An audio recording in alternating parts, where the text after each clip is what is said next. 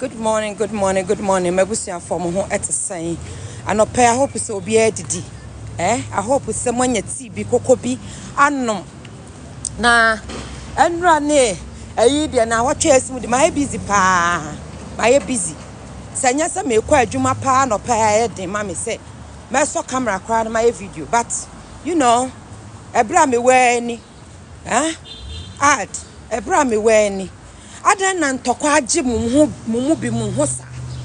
ntokwa tantan tokwa fin ntokwa age nipa bi no ho hwe ma me ka asam nkyere mo se mu ka obi na nipa ne mfiwa eno nkyere se nipa no yegimifu mu ka obi na nipa na mfiwa eno nkyere se yegimifu wo pena somdue sabi wo ma mu bi mu de mu nkwato chacha ema mo maye basa no obi wo ma nto odwene ne ma ho obi wo ma wo abusua se wono firi mu a na busuafo ho be kire wo mu etimu a mode mu nkwato chacha obi wa se bi opani wo awu dada no wo heda de ne ntokwa be fore na wo wakomu wabu afu kakra bi etu bufu kakra bi koto ade pe na wono ni wo na wo wu dada no de abeka ho na afa wo akodem wo ne nkwase wo na wo wu ne ada na mu bi mu ho age ntokwa age mu ho sa asantefo nya modan asantefo mo nya modan Mami kasam wonimu se ewiase ye wei yetewa ye se bietewa ye adoye wo hwe obi ba obi ekom de obi no afrew se bi nipa ko bi ko na ohia sika no but wo tutu nani amu abia ni bebia no abefrew na wabeje mu afiri ho na wakanya mi hiraw mfaso bia bi wo akra wo obi akra nka medase kra nkyere munum sa saafo no wo mu aye medase nyame hiraw munum sa saafo no wo mu anhira no ne wo mu nase no ena soso nipa bi no mu ayeda so te ase enti nipa bia no obi wo didi ni nana papa ya wo ye ho obi wo didi ni papa ya wo ye nipa ho obi wo didi ni maame papa ya wo ye nipa ho aya na papa ya ye fu semfa so ni nipa tirimoden ena me ye ni papa no wo matirimoden ena wan fama anya hwe ena wana mase anya hwe waseda wo nyame ho ehun fa so wo ma bedi ehun fa so na nanu bedi ehun fa so wo na nkan so no ba betwa so aba enti asantefo didi omo atirimode ho no wo mo nananu ma twasa bi ato ho wo mo anya atirimode wo mo nananu de omo ye nyina echi na omo ye busuado wonimu ba bia wo hu so asene wonimu ne ya ne ye kan azia bobon krofo wo mo dodo mo ho ne nyina ye fake lie wo mo hu abonte an ye dowo na so kwa asante won se wiase nyina asesa atirimode aba wo ye japade on fama so still asante ne ye japade on fa won so woni mo de be chaw asante ne ye japade won fa won se woni mo wo ye ne papa nko asom ne ye wo ye papa kra ne tena ye wo ne wo tena ye obetena wo na ase besom wo hye ne ye nko ade wo ye wo papa wo nwene ho ade na aba na mo asante obiabie na no aye machine say asante fodwo wo mo no na wo na abekoko papa agiga na asi wanti ka otirimu nya wo de aya wo na wo papa wo na wo maame ayi ne yemo ko papa si ho ma ga na benya afa ho de awo enka wo fa nja wanum ka wo fa nja wanum mo pene ya mo ncha chi ni mu wo ga na ho mo ncham na mo fa awuza anya enkyira de na mo ni gwada dodo o mehunu ade no mo pa mo ncha chi ni mu wo ga na ho mo ncham mo ncha chi ni mu mo de mo pa mo ncham mo kase ya fa tu free na ekoye nka chi wo ga na biem mo ncham ne ya nka ya chi na mo fa mawuza ene aigbe ene adan ene nkan krobo mo fa nkyira de na mo hwe nipa dodo ahe a ebehunu ade wo book nim ade na mo tsasa ni mo ye boni ayefo mo bi no mo twa nipa mo ye mo adwajo mo hu nipa wonya mo hwe mo bitterness mo bitter when you are bitter go and blame your parents okay we are bitter in yourself blame your parents serious anya wo de ewiase se wo ba ye sanwa man kokoya ma blame papa no maame enko blame tenant enko blame wadanfo na madanfo na be say me blame papa no maame mo maame no mo papa no mo tete ho ena mo gya ho na mo blame nkrofo papa ne o mo maame no mo blame crofo papa no maame no nipa dodo ahin na meye adwuma o Ghana ho no mo meye se nipa dase ni meye adwuma ni bi nye na wonya sika nkona no a mo nkum ni ya ati na wa obi aba mo kum no wono meye abi adwuma beye bi no wotiri mo den ne mo bitterness ne mo ho ya ne mo ni bre brade wo bi tua wo kana nsenya ha wo bi sidan wa ma nipa sika se wonya eye friend se glass mfanse se ne dan mu waji sika mo Ghana for ye kan ya na mo ma ye nka mani abre I've never talked like this mo say me kasa makasa say that but it's enough is enough mo nsam hunu no mo fa baby mfanfa na ye ni basket dada bia this is mango bunu bi te say mo kasa fon no e de agum Asantini kasa won kasa ntia Asantini hu a chasa nipa no mpe wasem be mu so mpe wasem ope wasem kwa no fa yonko a emfa so na wo benya afra Asantini hu na Asantefo ye de wo na na me so wo na me eno papa ba be bobra pa hey ebeje Ghana mai si ho no ma e ka beje wonu mu chense ka beje wonu mu chense e ka beje wonu e chense Asantini o ye keme Asantini o ye keme se kroma ye fia ho am na mutu omoka so mo siesie kro no kro ni ma ye fia o wusi kro ni ma ye fia ye pe ba bia ye fia pa wa Asantema mu he fa na fia ni guo me pese nde ya mo akasa mo ma comment na mo mekasa se comment ya ye mei ye se ye bo se ampa wo ko location ha fia pa ne wo ho na kanya asam ne yenka Kumasi last na meka Kumasi kura ye second city pa ne wo ho na kanya asam ne yenka Kumasi last na meka Kumasi kura ye second city na no the whole city of Ghana no enka ye ka wo si edan a city a ye bon tabodan ho won say city krom ye bon tabodan wo ho eso Asante hinada wo hye wo so no buo wonwene wo so no buo a won fa ho wonwene wo so no buo a won fa ho no no waja wo sa wo de anwene bu a wo fo se wo no wabusu am betumi atenam no waja wo sa hwan he fa ho na obekwa akoye sa de wu ekuro be nso na aduane hwe mo se Ghana ye den enso wo kwa akra aduane a wo bedi na bode no wo kokuma se wo sika de beto se aduane e ketewa bi ekuro ni ma ye den enso kuma se se na aduane afo ho no mo no wo kita wo bi akokuma se bia sabi oni mu de America na obeka no kure de onim no kro beka no kre wo kita first ru bedi banku anop de onim no kro beka no kre wo kita first ru bedi banku anop wanya bro ne nananu anya bro te se de mumu bi no mo ya bro wanya bro ne nananu anya bro te se de mumu bi no mo ya bro be ya hyem konkro mo ma be ye eni abro ahyehyehye mo ma musu ba mo dan na di wa hei eno na mo nananu be twa fisa Asantefo ne de nyame adom mo nananu mo konkopa no mo twa mo bra so aba so mo amebre ne ya amre kra ne ya amre ne yesi ya amre ne ya ye pe betena ase nya bidi a wo de Kumasi kohwe ye nya Kumasi ni betuma ye adwuma dwoada to fiada wo predia weekend o de bekwa kwaji na ni ma na busuafo ni beje ne girl ne wa ni beje ne boy ni wa ni beje fiso ono no te ho no wo madwene daachi bi sei eno daachi bi na wo so ade no wo nya bi o de be ma wadi e se na nu o de be ma Maya mo abro ne na se ebu abom so maya abro atonton Ghana no na ebu abom so na mo hunu dia monye na se ne ye momudin a mamu fa blame come Asantefo I am so pissed off mamu fa blame because it's enough for so obi abetna se asem feel say social media ne de se when ni atama ye follow me medi watemo but I'm telling you say ade na mo ye no mo nwene mo ma ho mo bi no mo nware mo bi no mo ba be wo man kura ne be ko school wodi mani wani ma ye signboard abetna social media so di atem wodi wani ma ye signboard na mo refi say enche bia ga bia bia na wo ba be minister ade ye me ya no musu ba kankan na mo me twa so aba ye na nkura na nka wawu kura na ye nwana ne abu wansa no wasa wu sanka kwamra ma ho kwan say nipa bia wo ye wicked wasase so wo ye abro wo de ne bitterness ne mu ya wo bia nya wo hwe na ani ya ja wo nipa dua mu abro mo bi ne mu ya wo na mo te ase mo ya wo awowo pa so mu se nipa homa e na mode ne nam wo hunu nipa nya ne hwe no wakaw wo hunu wunya ne hwe no wakaw wunya ne hwe no wakaw na me bompa ya me se awrade ma me hunu me tamfo no me se nyama me hunu mani so na me ni ba ya me yase me bossa afede manu me hu se me bossa ampa ye no atamfo pa me se nipa bo te asase so am prese obehunu wo tamfo da wo de mane nko no onye de oye nyankopon na bebo ho ban enti asantefo mu kama kuma nyame na abeko mu ko ama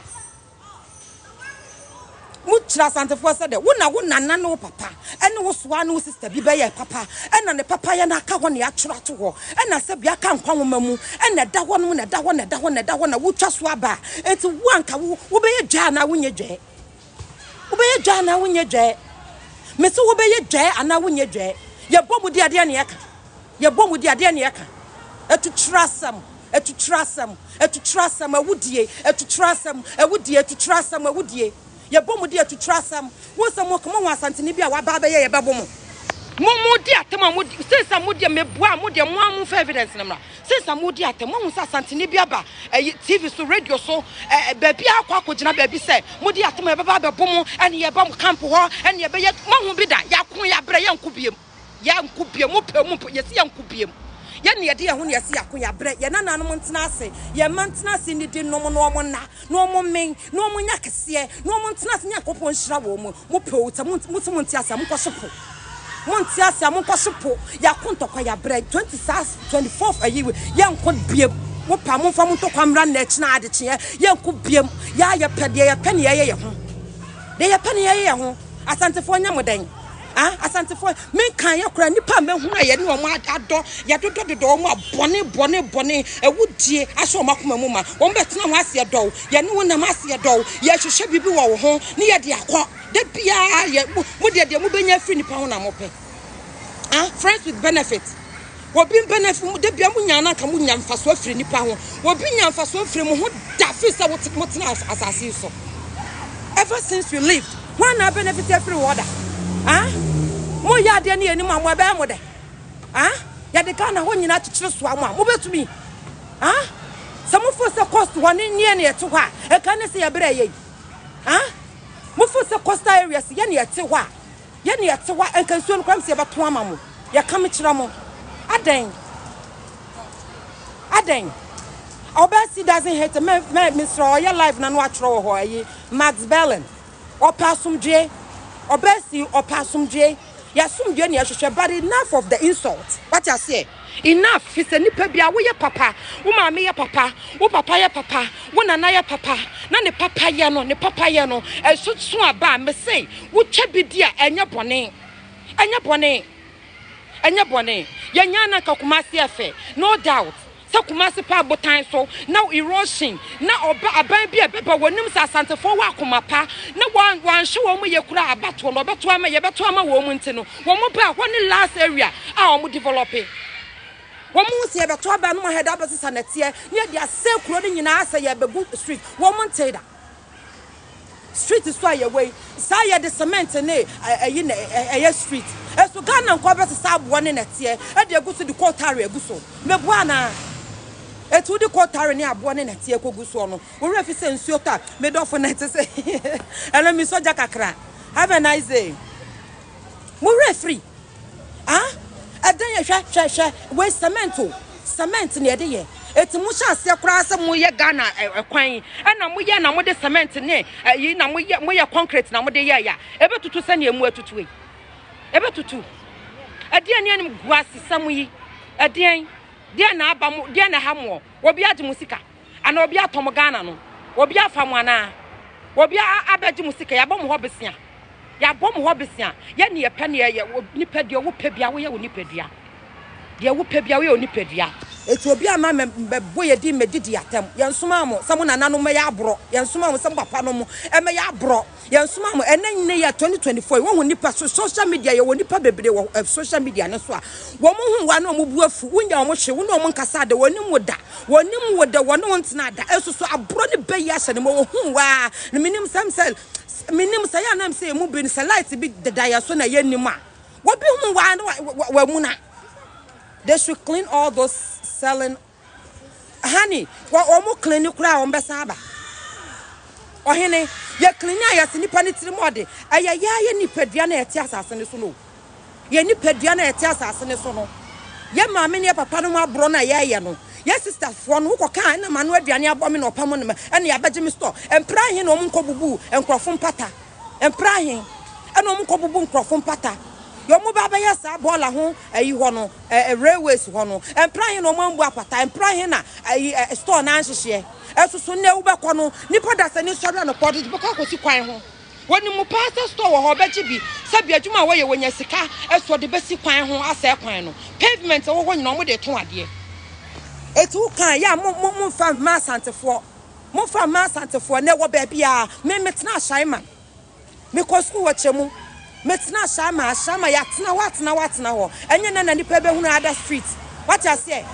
ashama to way na wo kasa wo kan ashama asema ka betimi de compare kuma say ene nyame adom munya oban bia aba so na obe develop ho aban bia aba so kuma say aban dodo asen MP dodo asen na develop kuma say na tia ni abo na mo de kum kuro no na tia ni abo 4 years ago 3 years ago e kwa Ghana na tia ni abo amochikogu eyi ho stress side ho enkrofo ani ase nyina fitamfita asa akokonkoko saa the whole year makuma to mo yema mo hu sa aboadwo wa afi be so ama ya ba beto aba ena mo ha ase na mo ye ho eti mu blame otufo onya moden ne nananom ade omo ye na odidi so samuni mu a ene wono wonka so opesika bi ade akotopo abeto kuma ase o wonka he wose mo mfa momfa wonka so opesika bi aye bibi wate dia wo wono nani so dia wo wono nani so enti na nyame koso ohira no no odwan ni bibia wo kwa asori mu otumfo so kwa asori dem da wo kwa asori wo odwan ni bibia wo opese o kire o se wo buko ta bia sanya wutie bia wo bu se ya travel wo hwa na wo hene ye mesra na wo nidini book mu ye ma ho nidin wo book mu ye beba what I say wo hene nidini book mu ye hu no wo ye invisible ye be de hu no se o hene bi se wo ho de aba besra no ye mesra no eti de nidin wo book mu no tumfo okọ wo hwe na hene ni mu a emesu wo nidin na ni book mu enti wo pa mo ntworo mu di ntubo mo ma mo nananom no mo so anom enye papa nto ho na papa no munyina mo didi ho na munya hisa mo ti social media yi so atemdidi aye mo ho basa atemdidi na mudi ye mo aduane didie asoso bi so me didi atem sa na makash $5,000 na wo didi atem na wo di obi papa atem di obi mame atem edi obi so atem no wo nananka so adwene wo ho de wo nananom a wo be wo ma be wo mo adwene wo ho se sana wo twene so no me be ko wo mo so wo re free ebinum ye didi ya papa no papa ye ho ya papa no ye nkrofo papa kra no papa ye no wo mantumi anyi wo maye enti ya ne ye didi ho ehun hira ne ye te ho ehun hira ne ye te ho abro ni bitterness asham mu yefunu mu ma mu didi amome abro beye na asham mu ni padua mu ma mu didi amome na mu maame no papa no mote ho no no ma ayi amoa mo a wo ma anya bibi papa bi amoa mo enti Ghana ho na usoro amose mo pe aware dodo nyamo na mo pe na mo se mo pa aware dodo obesi attack Asante me pacho obesi or attack Asante maintain sa video no and I will not talk about it. I don't want to talk about something more be edin with her. I'm just talking about the current issue Asante fo and na debia wo be radio and na mo from Asante mpe baby mfa sa girl na ono koka mo mpe mo baby whilst wo kire wo nim se ye be di watama kwhwe wachi se ne ye be hwe machi ntino wo sori ya na wo be kan wo fie se wo fie nye and na wo kwan ye chese wo di kan aka na obi ankofa ma me di watam wo di kan aka na wonim se wo fie nya na wo be bobra papa ato ho no wo be ye wo be buade na ade buo na bia so woni wo nchiri mba so no wo betena ha be di nkwasasem wo betena radio so betena TV so abekeka nkwasasem chese wo pese okọ viral yes sir wo pese okọ viral Asante fo nya moden dia na mo be ye ayenim e be ye de wotumi ko obi program ase wa now check say we nice wo ye ni say we nice wo ye ni you woni pa bebre wo mo do mo ho bo Asantefo oh yes fisa Asante na de no woni sika de beye but wo be ka vision ni nyina akiraw wo gira ne cho be copy vision na wo de akoya de e be ye adwuma so ama fisa ono wanya sika nya onye wabro e fa hye ni padwa mfa nkowu etina nemu nyina masesa ma adwena mo se law mo mfa japade encheche eso se Asantefo won se papa yonti wonim so wanua wo ye japade odwene ne nua no ho wo ye ne bebre preko wonim se ne maame te ase a wo ye japade a wonwene ono nkwa ne ye mu basa ho wo dwene ne maame ho ne wa jabia ma ne maame etina yire no mo kra ye preso yere no kra ye preso fisa wo unim se no kunu na ebobra no but what check abusua wo ye abusua wo ye firi dodoom Asante ni bia firi dodoom wonwene ne yem kom ho wonye so selfish te samo mo selfishness mo greediness mo betra we do so stress sika na mo ye wia na afa mo tra TV so betra app so be stress sika nya sika wie na mo betra ase mo kohwe mo sika na mo gege ye nim mo kokko twehwe sika mo donations na mo gege ye no mo hwe din wo mo say Asante for dodo se ne betua aden mo gege sika wie na mo ye wia mo nya ba bi sia mo nya no makokko ne mfoma no twitwiri fam sa mo susu mfoma no twitwiri fam mo susu ne yaboa mo pen wate yaboa mo ya do bia Asante ni me mu wa uza fu adam fofo me tena mo tafo hia so mo zongo na me sesa nkura ko school na me kona me to mo ncha me no mo nya na di sala me no mo nya na di sala wo ya hwan obi nya nipa nchen obi o obi nka so obi ye nipa chen obi na ba obi show ni culture wo hu se nne mo nyina mo ware a culture kora na mo se etan no eno na mo nyina se wo hu so obi ko ware se bi o ye ceremony semfo kwa do mo culture ya mo dan na di kakra omo dan na di kakra na mo amaka na nyina nya kenteni ayi ya na mo de ene agudie ya o tikoko so na promotions ya na mo use o mo ye kan na mo ye mo hu se mo nim nya Asante promotion kwa na mo promote wo maware m enya mo fa ka mba use di akware enya mo fe no mo kwasha aye den enya mo fe nti mo hye de aye den wani brade dodo ama wo ho nti no ama wo ho nti eye wo ya ama wo ho wunya yanka afiri ho wunyam kwanya minim se wakoma mu ntene onyankopɔ wonim no ɔkyekyɛ onim paa se wankasa wonam ho no usu ne wo ban ye de wo ba Asante memu a wo ba bɛbɔ no eno so ye kro ye ma wo mebo ne sa nti wo yi wa hwe wa na hwe wani ma na ode usuba na wakoma na fin na ekita na ode wa to baabi na ode wakoto munya yanka wo enani ne ya se ya mwa minimu be ma bia waware aya na me pose mebo tribes din minimu Asante ni be ma wakware fantini ma me woni ne te kama bill ketwa bi kra guys so on tua bi mwa no ma be ma bu adwuma double sa amenity bom aden wo hu se mo tena krom ha Asante no beboa wo ye na japade asie kura wo beboa ne kunu wo ye na japade asie kura no ne yire obeboa ne kunu